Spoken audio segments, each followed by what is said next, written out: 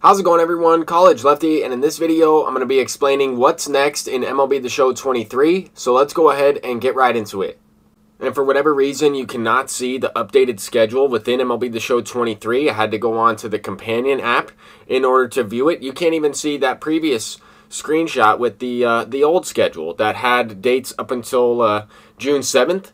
But we had a couple cards upgraded yesterday. We had a couple cards that were released for free in Lou Gehrig and the Craig Kimbrell for his 400th save. And then upcoming here, we are expecting either a Freddie Freeman Lightning Player of the Month for the month of May, or potentially an Aaron Judge. Both of those guys receive the NL and AL Players of the Month award for the actual MLB. And usually MLB The Show we'll go off of that at least a little bit and make that selection based on the actual award, which I think is pretty cool. And this year, of course, with sets and seasons, we should expect maybe a juiced up version of one of those cards, but maybe not as good of the finest card or as good as that milestone version.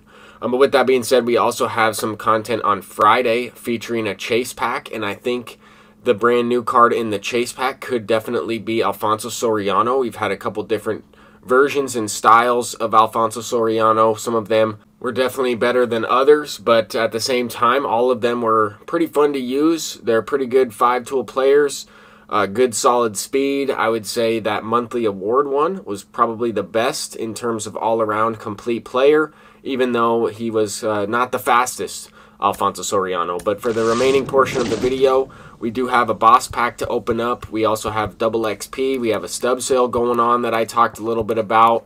I wanted to check the prices for some of these cards because I did notice that some of the cards have started to go up a little bit. I would still probably wait a couple days. The stub sale, now that we know, will be available until June 8th. We can kind of expect some of the cards to drop down a little bit after June 8th. But that's going to do it for this one. I'm College Lefty, and until next time, peace out.